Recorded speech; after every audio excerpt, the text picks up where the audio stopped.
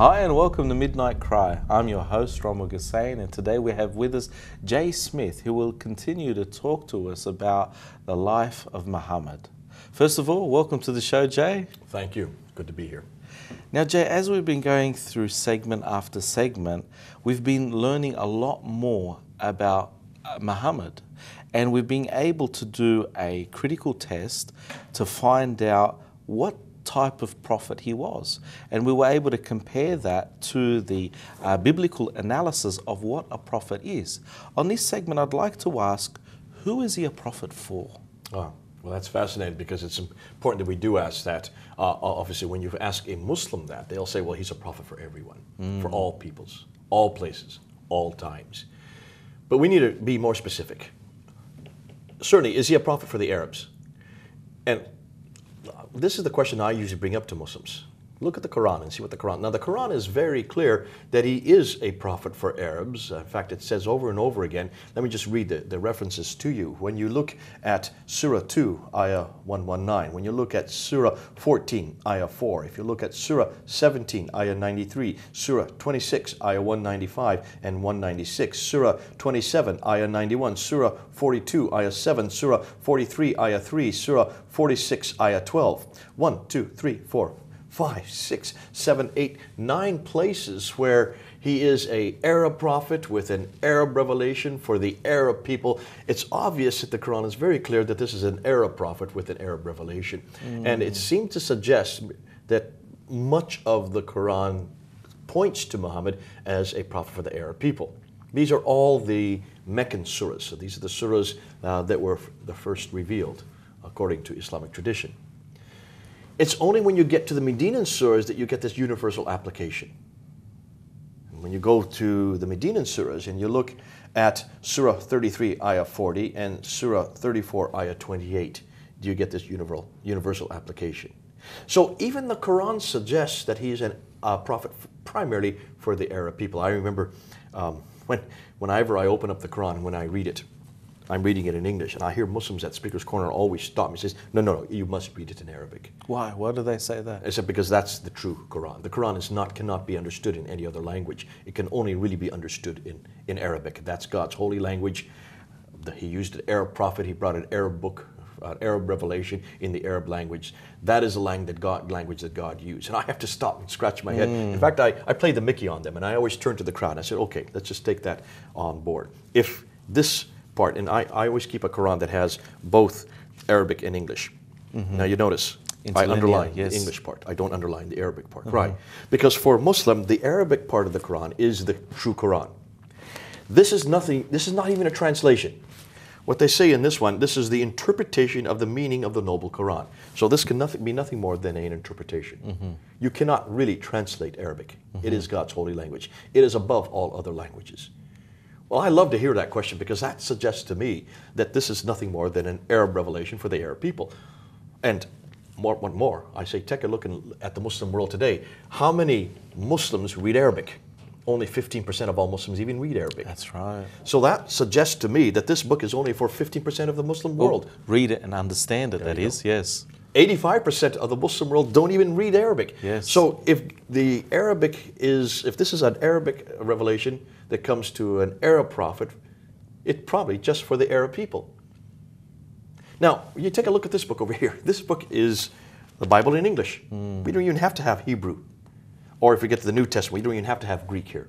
Yes. We know that this is a good translation. In fact, we have been able to translate this book into 2,500 languages. Every 2 weeks, another language comes online. Within 60 years, every known language on earth will have the New Testament in its, at least a book of the New Testament in its language. 93% of the world's population now have the New Testament in their own native tongue. I mean, that's a really important point because God's message transcends language barriers.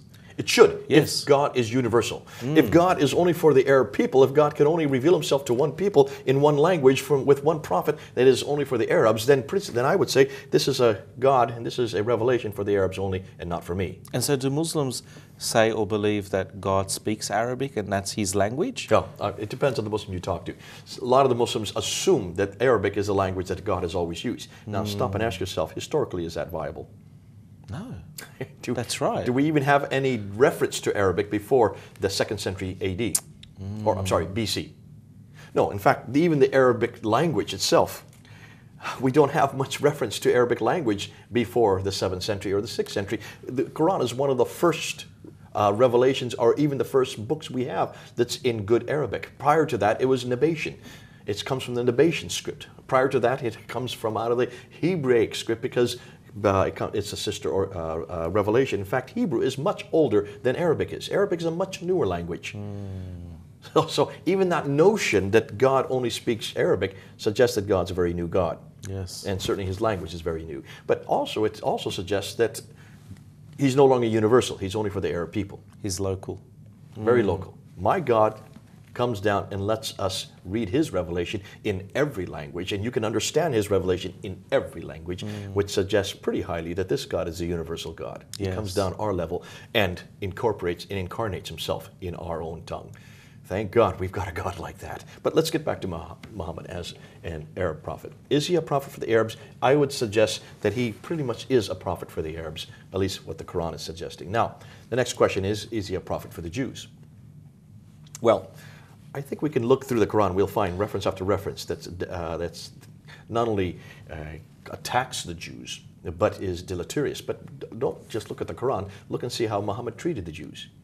We've already talked about the story earlier in these episodes where when Muhammad moved to Medina, he wanted to ally himself with the Jews that were there. The three major Jewish tribes, the Banu Kainuka family, the Banu Nadir family, and the Banu Qurayza family. And by 624, that relationship broke down. And so immediately he started confronting the Jews. And we know after the Battle of Badr, he threw out the Banu Kainuka family out of Medina and took all the provisions for himself and for his followers. A year later, after the Battle of Uhud, he then confronted the Banu Nadir family, the second biggest family there in Medina, threw them up to Khaybar in the north. And then in 627, the last remaining Jewish tribe, the largest Jewish family there in Medina, the Banu Qurayza family, when they refused to support him in the Battle of the Trenches, he not only attacked them, and for 20 days, for 21 days we know that he attacked their garrison or their fortified holdings outside of Medina. After 3 weeks, they then gave up, and he took all 800 of their men and had their throats slit. Wow. Took their women as concubines for his men and the children as slaves. Now, if you would ask me, does that suggest that he is a prophet for those people? I would say absolutely not. No. Ask any Jew if they would accept him as a prophet. And Jews would not accept him as a prophet for the very same reason that we talked about earlier, that he does not fulfill the 4 criteria that all Jews demand of every prophet, because the Bible says that every prophet, if he's in the prophetic line, if he is a prophet and has a mantle of prophet, he should be in the prophetic race. Muhammad's not. He should also have a revelation that corresponds with previous revelation. He does not. He should also do something to prove he's a prophet. He could not. And he should know what God he refers to, what God he represents, who must be the God that we see in this book. And that God has a specific name. We know his name is Yahweh. So I don't think any Jew would accept that he's a prophet for them. How about for us as Christians? Is he a prophet for us? Well, we would have the same demands that the Jews would have. We would also look at those same 4 criteria that the Jews demand of him, because the revelation that is there is also a revelation for us. And God has always specifically stipulated that any prophet must come from a certain line, must say a certain thing, must do a certain thing, and must represent me. So we would also, like the Jews, reject Muhammad because he doesn't fulfill any of those 4 criteria. More than that, look and see what the Quran says about Jews and Christians. And I refer back to Surah 2, Ayah 120, Surah 3, Ayah 28, and Surah 5, Ayah 54. Let me quote. They all 3 say the same thing. And it says this, O ye who believe, take not the Jews and Christians for your friends and protectors. They are but friends and protectors to each other. And he amongst you that turns to them for friendship is of them. Verily Allah guideth not a people unjust. So it's obviously he's not much of a friend to us.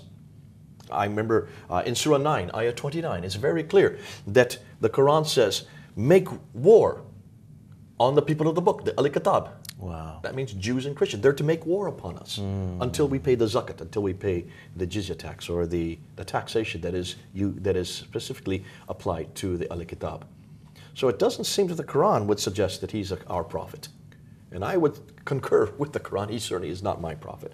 I would reject him as a prophet very quickly. And as a Christian, I mean, how very different is that to what Jesus taught? Well, when you see very clearly, Jesus taught that not only must a prophet follow those criteria, but also a prophet must point to him. And as a Christian, that's probably the biggest criteria right there. Does Muhammad point to Jesus? We're going to talk in a future episode concerning who really Isa is in the Quran. I don't want to take time to do that right now. But does Muhammad point to Jesus?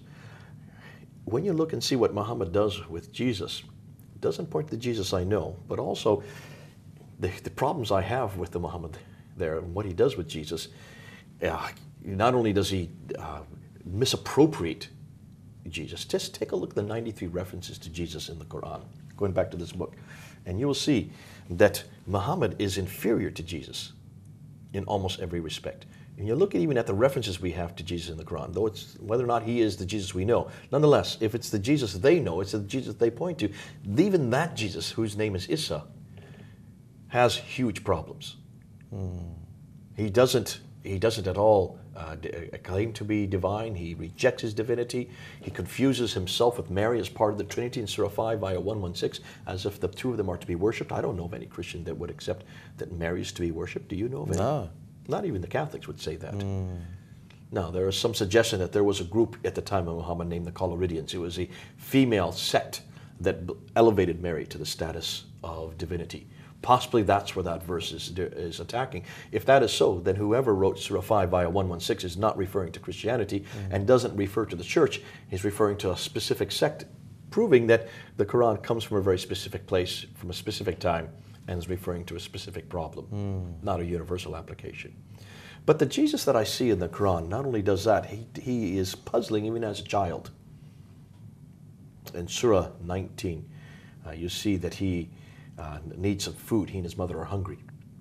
And so he bends down a tree and takes the fruit from it, or shakes the tree in some cases it says, so that he and his mother can eat, like a super baby. At that time, I don't remember Jesus doing that as a baby. Surah 349 says that he takes this clay and forms it into the shape of a bird and then blows in it and flies up to there. So he creates birds out of clay. I don't remember Jesus doing that. Do you remember that? No. None of these stories are mentioned in the Gospels. No. Well, we know where these stories come from. We can trace almost all of them to the lost books of the Bible, almost all of them to Gnostic writings. Wow.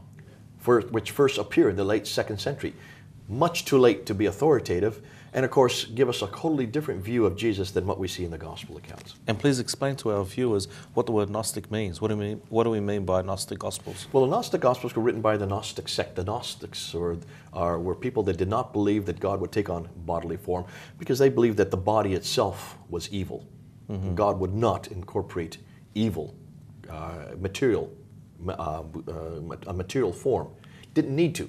So therefore, Jesus could not be God. And that they would believe that salvation would not be needed from God who take on a human form, that salvation came through knowledge, pure knowledge. And that's what gnosis means knowledge, and that's why they're called themselves the Gnostics. So there's all these Gospels that were written by these later writers who were attacking these notions of Jesus being God. And they don't represent Christianity. Not for a number of reasons. Not only do they contradict and confront the gospel account of Jesus and his Christology and his divinity, but they're also written much, much later. They don't even begin to appear until the mid to late 2nd century, long after the gospel accounts had already been canonized. So these stories, these accounts were taken from non-Christian accounts and borrowed and placed in the Quran. That's what you're saying. Well, what's interesting, and this is yet to be published, there is a book that's being written right now by John Gilchrist out of South Africa, where he's gone back and he's looked at all the references to Jesus or Isa in the Quran. And when he's looked at all these, he's been able to trace all these back to the Nag Hammadi Gospel. The Nag Hammadi are a compilation of Gnostic writings. Wow. proving that the Jesus that we see here is not the biblical Jesus. He's not the Jesus of the gospel. He's not the Jesus of history. He's nothing more than a Gnostic Jesus. Wow. They've got the wrong Jesus. But nonetheless, we're talking about Muhammad now. And if Muhammad is the one that actually receives this revelation, the person of Jesus that he has in his revelation is of Jesus I don't recognize. So I could not accept him as a Christian as my prophet. That would eradicate his authority as my prophet. There's other things that, that we need to look at, and that is, what about his concession to other people?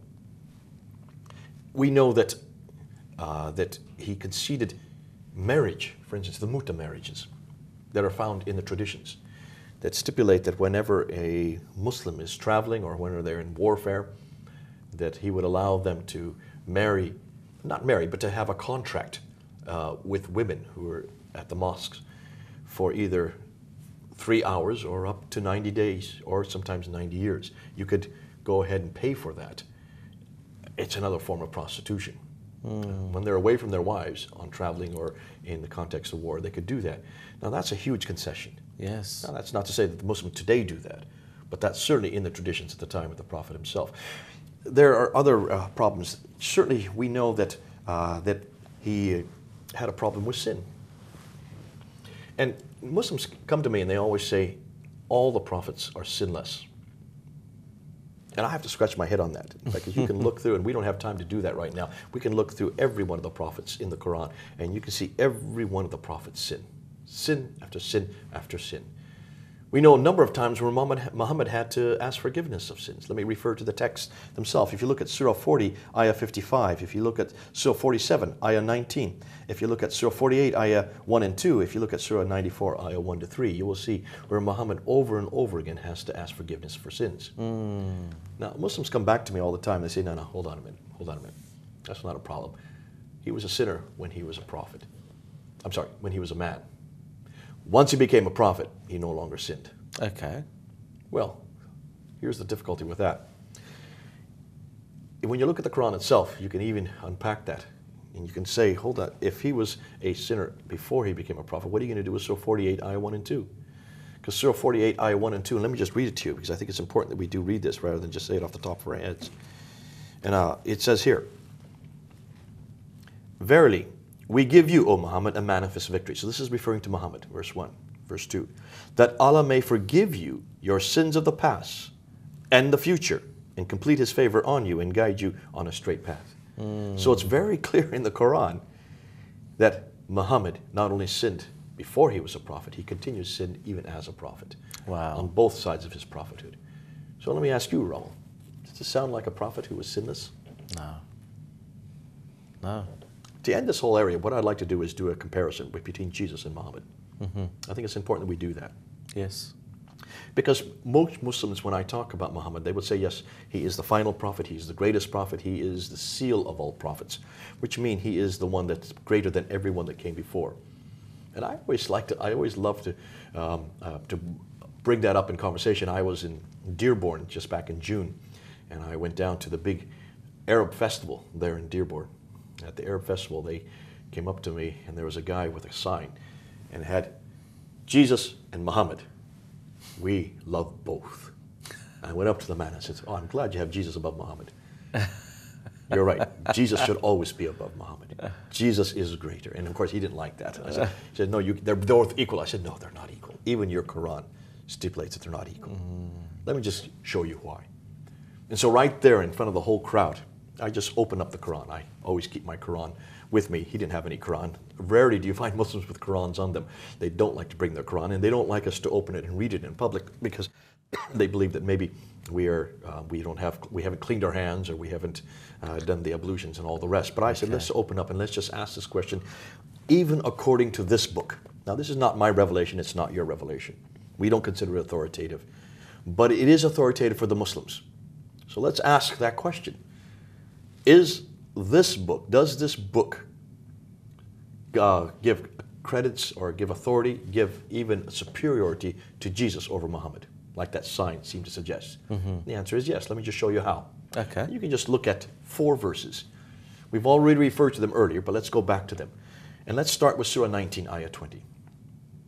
Surah 19, ayah 20 refers to the fact that Jibril comes to Mary and says, behold, I'm giving you a son. That started in verse 19. We're going to come back to that.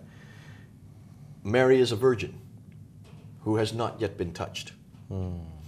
Now, that's highly significant right there. Because that suggests that Jesus was born miraculously. So his birth already suggests that there's something unique about him. Was Muhammad born miraculously? No. No. He was born from Amina, his mother. Yes. Abdullah, his father, died before he was born. But that already suggests that there's something unique about Jesus above and beyond Muhammad. Even at his birth, he was born of a virgin. I always ask my Muslim friend, okay, he's born of a virgin. Why is that significant? They say, well, it's not important. I say, it's highly important. Now, you don't have an answer, do you? And he says, no. Well, so what are you supposed to do when you don't have an answer? Surah 10, ayah 94. Surah 21, ayah 7. It says very clearly, if you have any question, come to the Al-Kitab, the people of the book. Why? Yes. Because we've been given the Torah and the Injil for you. Come to us and ask us, and let me tell you why that's important. You want to find why that's important, you need to go back to Isaiah chapter 7, verse 14. Because there, Isaiah says, this shall be a sign to you. Come on, Muslims, this is a sign to you as well. A virgin will conceive. Hugely important, because virgins in my world do not conceive. I don't know if they do in yours, Ronald, but they don't conceive in mine. Yes. So a virgin will conceive. So in other words, wake up. Something spectacular is happening. This is something out of the ordinary. And bear a son, not a girl, but a boy. Bear a son. And who shall he be called? Emmanuel, God with us. So when a virgin conceives, as we see in Surah 19, ayah 20, this is God with us at this time. That was 800 years before Jesus was conceived. We see a prophecy of just that event. And here the Quran even supports that. Yes. Then I go to Surah 3, ayah 46. As an infant, he talks from the cradle. So even as an infant, he's able to do something Muhammad. Could Muhammad talk from the cradle? No. No, but Jesus could. So he was born of a virgin. He's born miraculously. As a child, he was able to talk from the cradle. In Surah 3, ayah 49, that we've referred to quite a few times already in this episode, he takes these birds, blows on them, and they fly through the air, so he's able to create out of nothing. Could Muhammad create anything? No. No, we don't know of any miracle. We've already gone through that.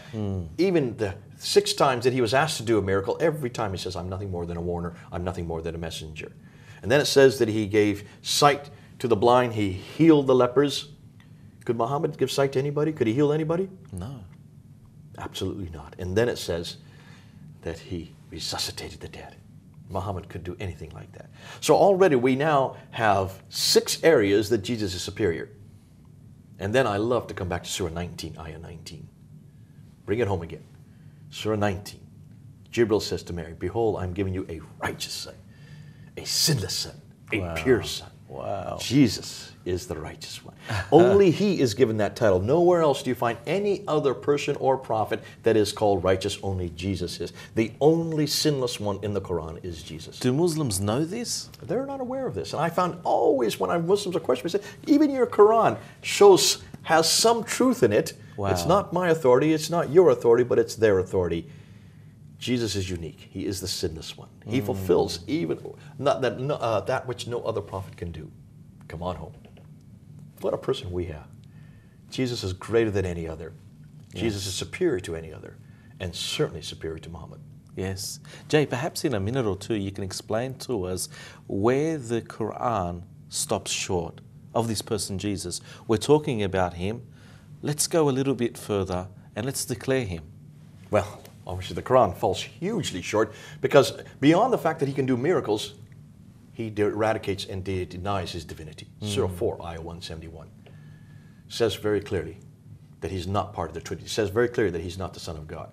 It says very clearly in Surah 5, ayah 72 that that God has no partners, that Jesus cannot be God because he's nothing more than a partner of God. It suggests he's a partner of God. Surah 5, ayah 75 says that God does not eat. Jesus eat, therefore he cannot be God.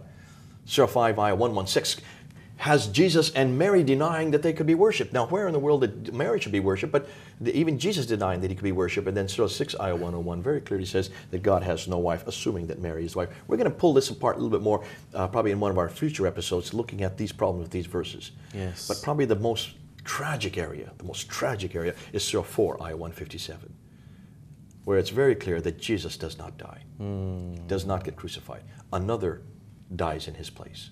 Another is crucified. And just that one verse destroys my Jesus. Yes. Damns me to eternity. Thank God my Jesus died. Yes. Don't come back to the Muhammad here. Come back to the real Jesus, the real prophet, who stands heads and shoulders above any other prophet, and certainly above Muhammad, our Lord and Savior Jesus Christ. Jay, thank you for your time once again. Thank you. It's good to be with you. Please stay in tune for the very next episode of Midnight Cry.